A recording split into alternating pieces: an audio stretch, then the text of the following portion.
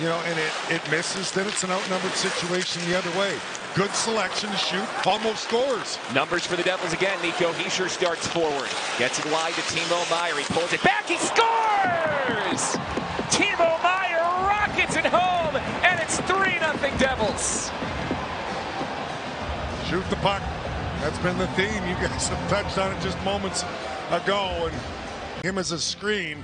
Devils have some room in transition through the neutral zone right there. See how he fires that puck right between Tyler Myers' legs? I don't think Sheloffs can pick this puck up too quick.